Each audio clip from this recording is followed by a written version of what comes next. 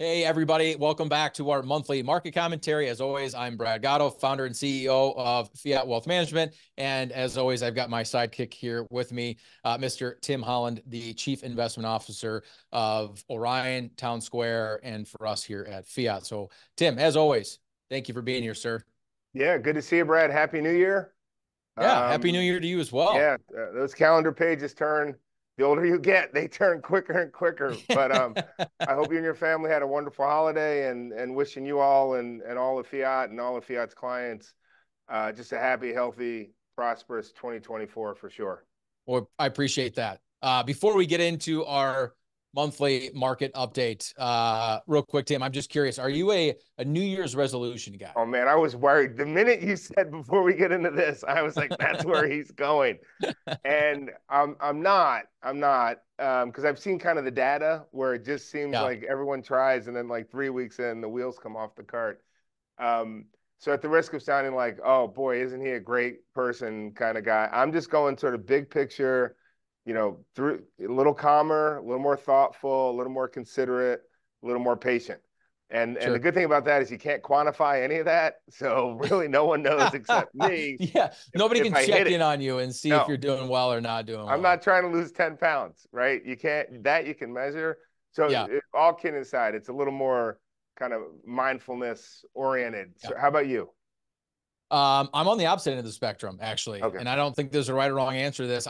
I'm a big goal setting guy, Okay. and the start of the year, one of the things that I appreciate more than anything is that Yeah. you can get more people on board with you in goal setting on January 1 than you can any other time in the year. So Yeah. whether that's on a corporate level at Fiat and trying to set goals for the firm and getting, everybody at Fiat to kind of, buy into that, Yeah. or it's getting your friends to try Yeah. to lose 10 pounds with you or Yeah. something like that. It's always easier at the first of the year. And so I just use this as an opportunity to take advantage of All right. Well, suckering my friends and colleagues into goal setting with me. all right. Well, no, good for you and good luck. And we'll be Yeah, checking thank in. you. We'll be Uh, checking in every month. yeah, um, every month. So here we Every go. month.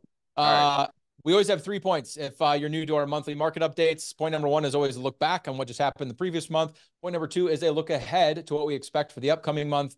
And then we always just throw on a third point, which is a really interesting, as we see it, data point that is worth discussing. So, Tim, a look back. We're calling this point, our look back, a strong finish with Yeah. a subtitle of the Fed did what we thought, Yep. and we have a broadening of the bull market. There's 2 points there that I Yeah. want to cover. So let's start with point number one. We had a strong finish to the year, and partly it's because the Fed did what we thought. If you go back and watch our previous monthly market commentary, um, you'll know the prediction of what we thought was coming was true. That's not always going to be the case.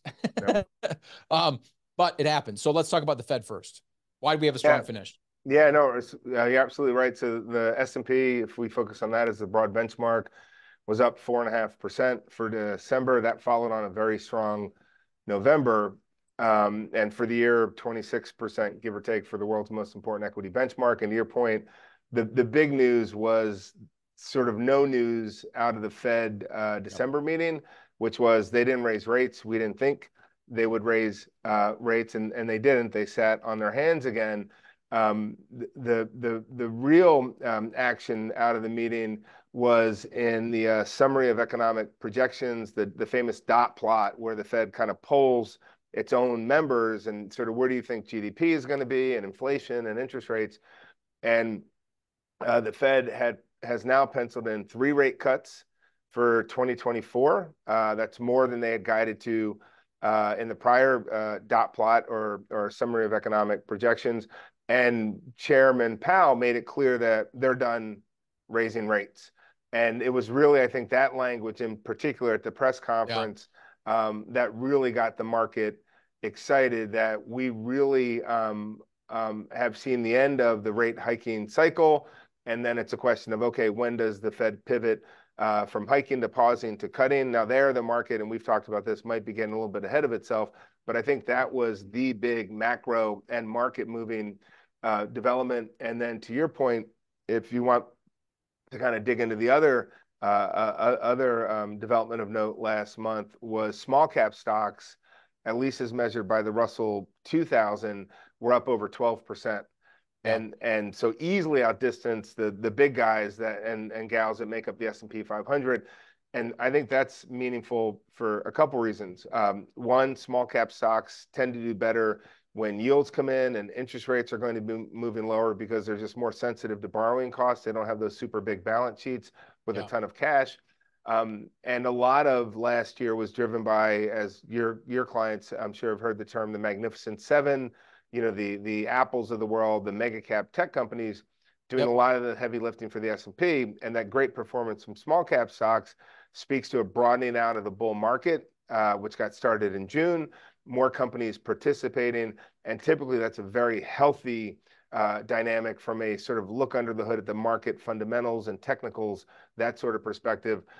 So that's a very, very positive development, we think, for that kind of speaks to hopefully the longevity and the strength and the durability of the move higher that we've all experienced for several months now. Yeah.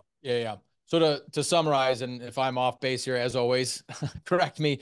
But the Fed did what we thought. That's a pretty key point. But then this broadening of the market, in essence, the point there, Tim, is that up until recently, the majority of the rally in the markets last year was from a handful of companies. Yep. While that's good, you know, that they're doing that, and if you're invested in those companies, that you're seeing the returns that you saw, it's not necessarily good for the broader market. Just because a handful of companies are doing good doesn't mean the overall economy is doing good. Yeah. So then at the end of the year, when you see small cap companies, which small companies are not like fiat, right? Small cap, publicly traded companies, and you probably know this data better than I do, is what, 2 to 10 billion in that range? Yeah, that's usually the sort of the bookends that folks on Wall Street use for smaller companies. Yeah, 2 to 10. And I haven't looked it up recently. What's the market cap of Apple? Oh, and north of $1 trillion. Yeah. This is a stunning number. Both stunning publicly traded, but very, very, very different. And so now we've seen kind of the small guy, so to speak, at least in the publicly traded market world, have a really good month. And so the broadening of, hey, it's not just a couple people doing well. The broader market looks like it's kind of getting healthier, is a positive sign for what would normally, from an indication standpoint, lead to a longer term bull market. Yep, for sure. Okay. How about a look ahead? So we just talked about what happened last month. Look ahead. I'm calling this point a new year, whether you like resolutions or not. And the sub point here is either jolting forward or tampering expectations. Jolting forward, referencing this JOLT report that's coming out. Or actually it came out, didn't it? Yeah. It came out yesterday, which is yesterday. The third. Okay.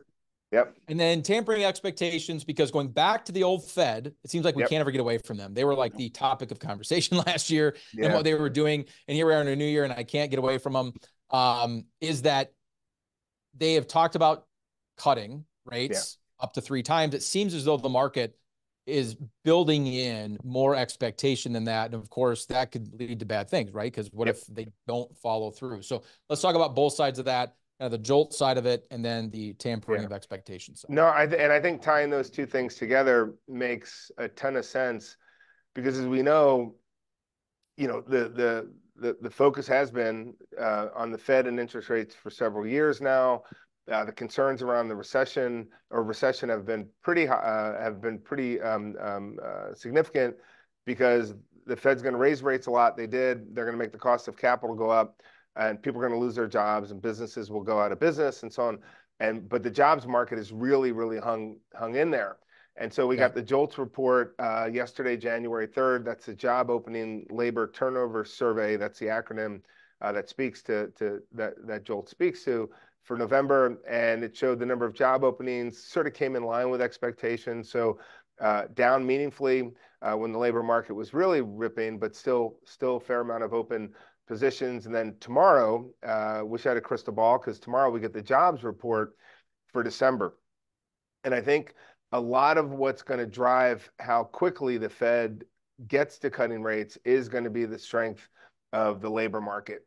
And so if you get a really strong December number tomorrow on January 5th, that's probably going to get the Fed thinking that, okay, if we are going to cut, we're probably cutting further down the road. If you start to get some weak jobs reports between now and when the Fed meets in March, and obviously later this month, then that's going to sort of speed up the process.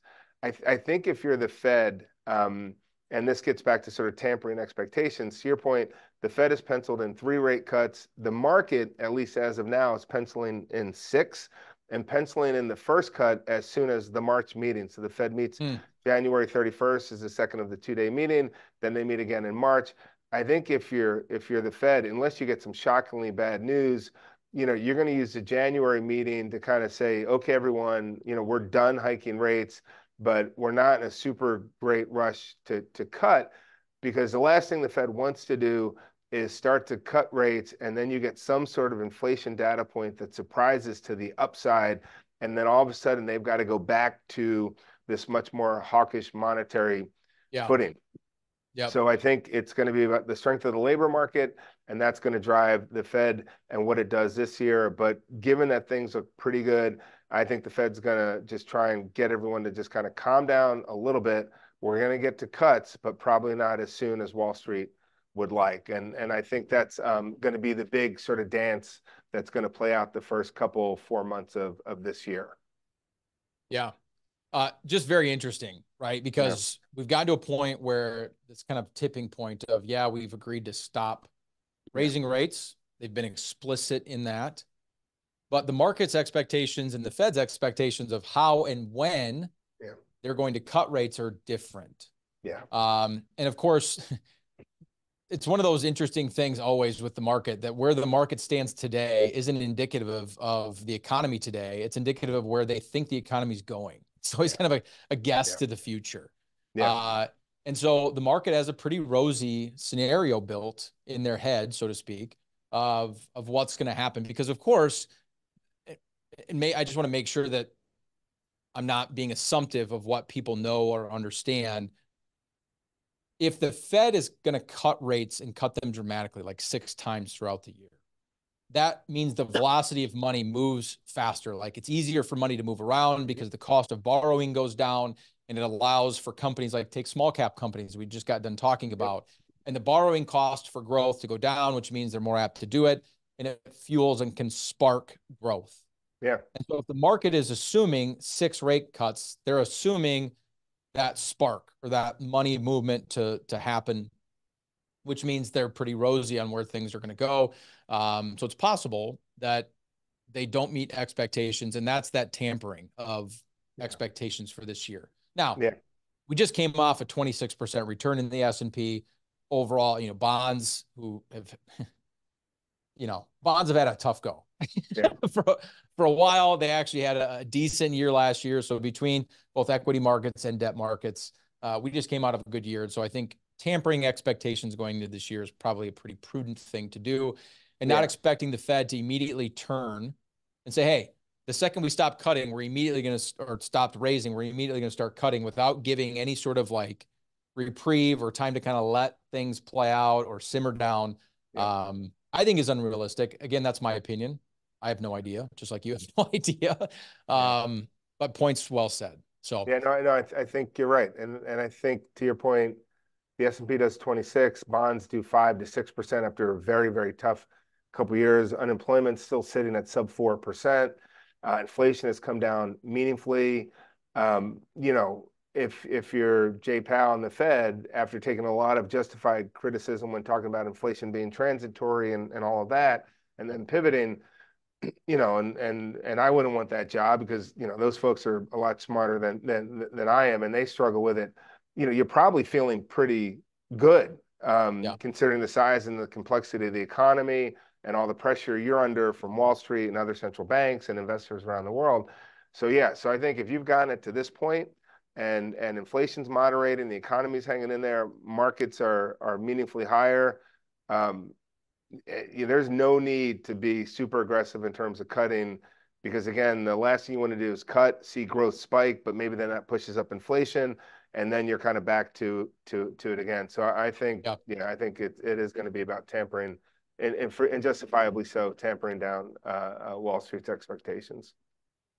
Well, if the first couple of days of the year in the market are any indication, I'm kidding.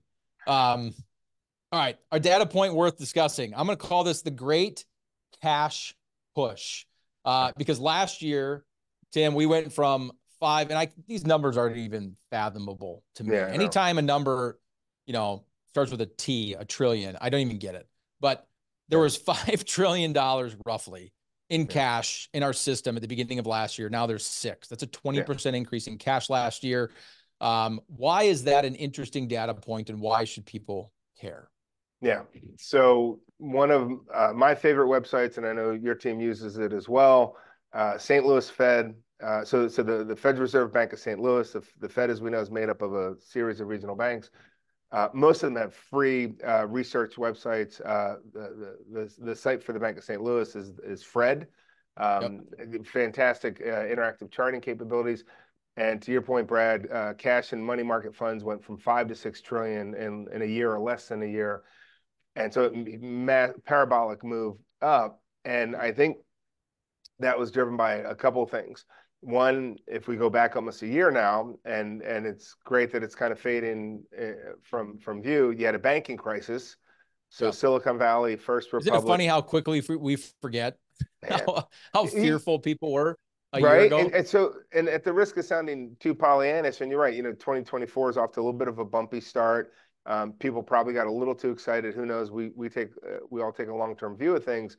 But if you think about last year, you had a banking crisis, you had a credit downgrade, right? Fitch downgraded the U.S.'s credit rating. You had an oil price spike, and you had Hamas attack Israel, and the markets did what they did. So just the resiliency of the system is pretty incredible. But I think, that banking crisis, those 3 banks fail, get sort of paired off with bigger, better capitalized banks. And so I think some money just left the traditional banking system, deposit accounts, and went to money market funds.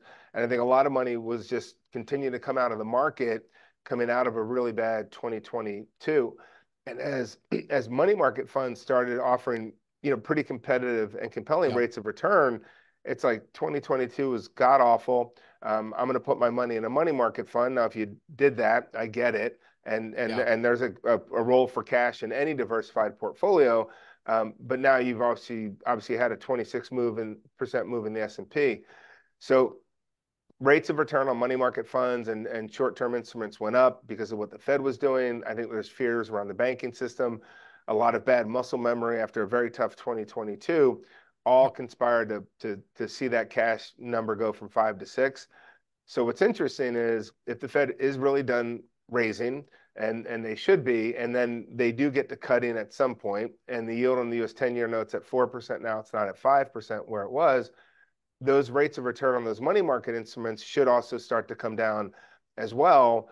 And if we are really in a sustained bull market and nothing goes straight up, and bonds after a rough 2021 and 2022 are still going to be okay, there's a lot of proverbial money on the sidelines, a record amount to some extent, that could find its way back into the market. And the big catalyst, I think, would be either further gains for stocks and bonds, or just a dropping in the rates of return on those money market funds as the Fed starts to cut rates. So that there could be a lot of dry powder, as they say, in our business. That could come back into risk assets. So that's something we're paying attention to for sure. Yeah. So, I mean, obviously good news can drive markets. Results can drive markets, but just cash, people just flooding the system with more cash can drive markets. And so it's interesting to note that we're sitting on more cash than we've ever had on the sidelines right now at that $6 trillion mark. And so just gonna be something that's worth watching in 2024 and what happens to that cash that's sitting on the sidelines. It's interesting. You brought up a point, and I think this is a good way to kind of close out our update here.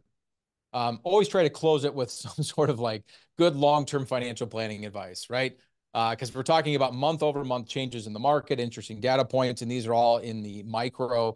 In the macro, take last year, which still isn't very macro, but it's 1 year. You made a point at the beginning of the year, we had a banking crisis, right? We also had, what was the other point you made? We had Hamas.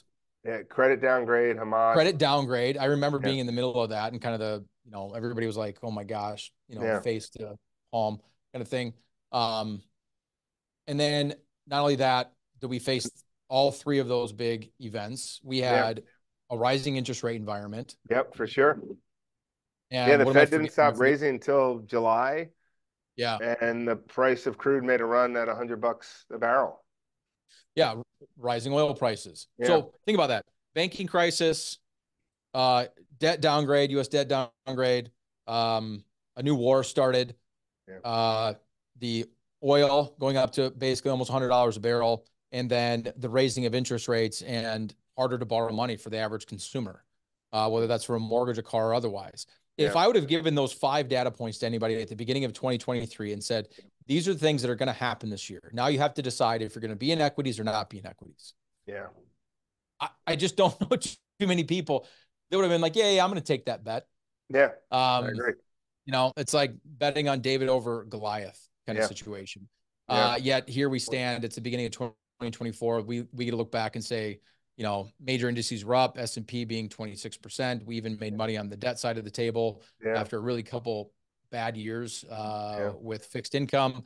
I just don't know that anybody would have guessed it. And it's just the reason I bring that up is because as I talk to prospects and clients, Tim, and I know you get this too, you hear it all the time.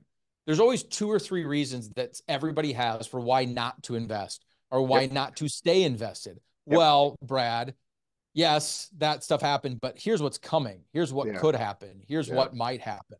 And because of these things, whatever fear they have, or you know, talking points in the news, I'm not going to invest right now, or I want to pull my money out, or whatever it may be. Yeah. Then on top of that, look at last year, you know, the 26%, we made the comment of the broadening market in the small cap space.